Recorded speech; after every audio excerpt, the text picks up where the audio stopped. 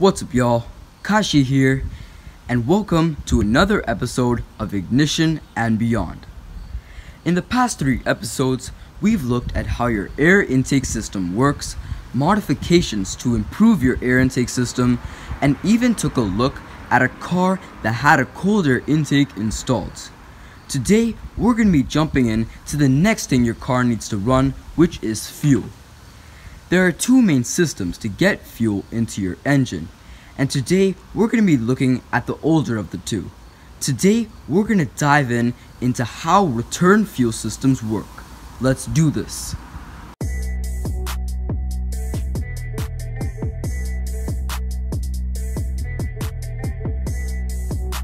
The first main component in a return fuel system is your fuel filler port, which is basically the port that you pump fuel into. Your fuel then travels down a chute known as your fuel filler neck and into your gas tank. In most cars, including this Honda Civic, your fuel tank is in the back. Its purpose is to store fuel as you drive. So this fuel tank can hold approximately 50 liters of fuel. From your fuel tank, your fuel pump draws fuel out into your supply fuel line. Along the way, fuel passes through your fuel filter. Similarly to your engine's air filter, your fuel filter cleans fuel as it passes through, removing any gunk that can get into your engine and cause damage. On an older car with a return fuel system, it's recommended that you change your fuel filter every 40 to 50,000 kilometers as regular maintenance.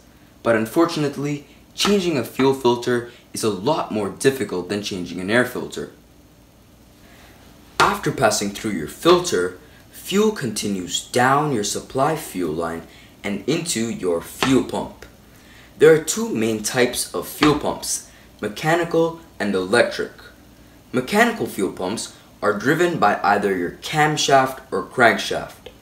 If you don't know what camshafts and crankshafts are, they're simply rotating shafts used in internal combustion engines. So here is a simplified diagram of a mechanical fuel pump. You have your rotating camshaft with a little lobe attached at the end. This is known as your cam lobe. Here you have your lever, a diaphragm, a spring, and a one-way inlet and exit valve. As your camshaft continues to spin, the cam lobe at the end pushes down on this side of the lever, causing this side of the lever to rise. As the lever rises, it pushes the diaphragm up. As your diaphragm lifts, it creates a zone of little to none air pressure in this chamber. Now, air does not like to have an imbalance in pressure, so the air throughout your fuel tank and fuel lines will want to rush into this chamber in order to have a balance in air pressure. But as the air tries to rush into this chamber, it pushes the fuel along with it, filling this chamber up with fuel.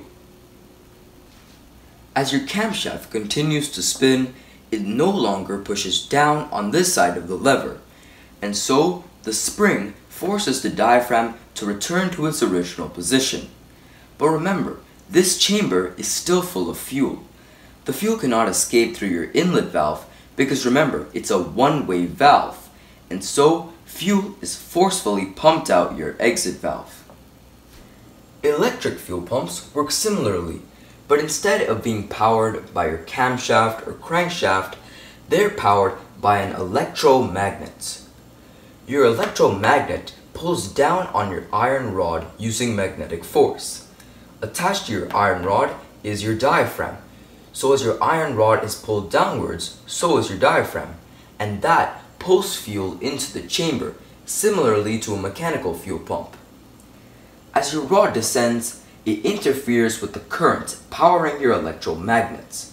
Your electromagnet loses its magnetic force, and the spring pulls your diaphragm back to its original position, pumping the fuel out, similarly to a mechanical fuel pump. Mechanical fuel pumps are often found on older cars. Newer cars use electrical fuel pumps as they are stronger, able to pump fuel at much higher pressure.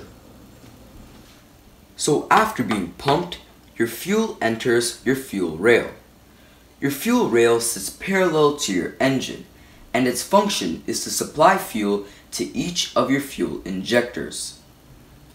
Your ECU monitors the amount of air entering your engine with an MAP or MAF sensor. Then, it determines the correct amount of fuel that should be added in order to achieve the appropriate air-fuel ratio as well as the time that it should be delivered. Then, it sends the information to each of your fuel injectors, which squirt fuel into your engine as needed. Each fuel injector supplies one cylinder, so in an inline 4, we would have 4 fuel injectors. Some engines don't use fuel injectors. They use systems known as carburetors, but carburetors are a subject for a different video. Alright, so we've covered how return fuel systems get fuel from the fuel tank, through the filter, through the pump, through the fuel rail and injectors, and finally into your engine. But what about your return fuel line? Before, we looked at how your fuel pump works. Unfortunately, your fuel pump doesn't have control over how much fuel it pumps through the system. If it pumps fuel with too much pressure, this can result in an excess of fuel going into your fuel rail, your injectors, and finally your engine, which would result in a rich air-fuel ratio. And that would be inefficient since you're using up extra unneeded fuel. So that's why at the end of your fuel rail, you have your fuel pressure regulator. To relieve your engine of excess fuel pressure, your fuel regulator reroutes any unnecessary fuel back into your fuel tank through a return fuel line. That way, your engine can run healthy with the appropriate air-fuel ratio. Alright, bet. So that is how a return fuel system works. Keep in mind that this Civic actually doesn't have a return fuel system. It has the second, more modern type of fuel system, in which I will get to in the next episode of Ignition and Beyond. So hope y'all enjoyed the video. If you did, please consider leaving a like or subscribing to my channel. I would really appreciate it.